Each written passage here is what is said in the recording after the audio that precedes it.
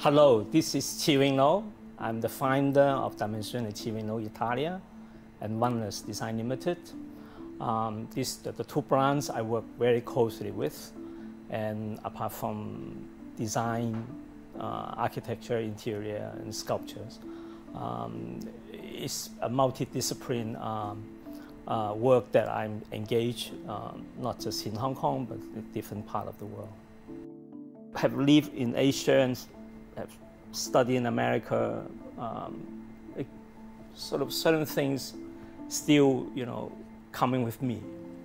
The sense of calmness, sense of modesty, perhaps. They are perhaps the essence, what I believe, the spirit from the East. It's not symbol, it's not a dragon, not a phoenix, not red nor gold. I think the Chinese philosophy and way of looking at things very much reflect in the early, even before Renaissance, when they see the object coming from that part of the world and how they understand, wow, these people making this kind of thing, what kind of mind they have. And I think when I project those qualities in the furniture, people immediately relate it to, without knowing me, that wow, this may be from the East. I work a lot with circle. I work a lot with square. Why? It's because those fine dimensional geometry make things very recognizable. Second is, it demands incredible precision. A circle is a circle. It's a radius all around, equidistant. A square has 490 degrees, has 4 equal sides. And everything that sort of work towards that is approach to that perfection. And that perfection is always, you find yourself always deviate. So I think all my work has that, what I say, invisible guideline behind it, that the perfection is following that sort of the invisible guideline. I wish people look at my work, but not me, because I believe every work from a designer is already project his thought, his character. It's like I can tell from a work whether you are modest or pompous. So I would say, if they can find that calmness and modesty in my work, that's pretty much me as well. I think sustainability is a lot to do with things that you design should last, that we're not changing a sofa every month. Now, of course, if you buy a furniture, it lasts 1 century, what is the economy of furniture? Then it's also you find a balance on those. So I'm more occupied in those things that when I design something, I want to see it last. I want to see not just last as durability, but last as something that it become a modern classic all the time, meaning it's continue valid in aesthetic, in function, in use, or by the pure sense of the beauty of it, perhaps. I would say Dimensione Chi Wing Lo is basically provide me a lot of research facility that allow me to apply into different fields in architecture, in interior, in sculpture. A lot of those knowledge, research coming from making very precise things and how to use different material in different occasions.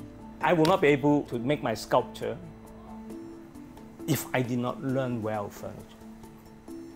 The idea of the sculpture I did 30-something years ago, I could not make them because I did not know wood, I did not know metal. Until I make 20 years of furniture, I returned to sculpture. It had become, possible. Nature for me is not exactly beautiful. You have to make it beautiful. It's like we work with bonsai or pansy. Because you take a tree, you cultivate it the way you wanted it. And it's a notion of how to make something more beautiful than nature. When I take in nature, I'm not taking it raw. I have taken it either as a contrasting element, perhaps I have explored that natural phenomenon. For example, my vase, I design vase, how life, you know, spring out from a crack with a little bit of moisture. So many of my vases are coming from that. So it's like, you know, that part of how life can spring forth is, you know, that relationship with nature. But not to say I will use wood, I will do that. It's also, I will add on a little bit recently, when I design a restaurant, and I say how to make a good meal, it's like you have to add weather, rain, sun, falling leaves, together with the interior, together with the utensil on the table, the chair that you sit on, the lighting, you see the food. This is part of the cooking. I always say, you know, if you're a good cook, you're half good to be a designer. You're on the way to be a good designer if you're a good cook. I think modern luxury is, has certain, I would say, a personal dimension.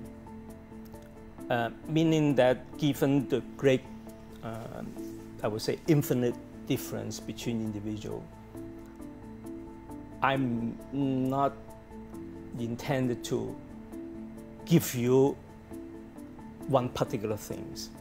I will give you a background. I will give you a background that you feel that you belong to, that you don't feel like, oh, this is not my way of this. But that kind of, I would say, a blank piece of paper that you can color on. Let's put it this way. I always believe that we have enough visual pollution. Does more design contribute to more this visual pollution? It's like we have billions of chairs. Why we want to design another chair? What is the purpose of it? What is your contribution? So if you're talking about design change, I think the first thing is maybe not to design, but really look at, if we have 1 million chair already, what is that 1 million, one chair contribute, you know, to this whole process, this whole, you know, humanity, you know, in the long run. The younger generation designer worry that they do not have the opportunity. Look at me, I'm 68 years old now. I always believe time will come when it's your turn, but be sure that you're ready when the time comes to your turn.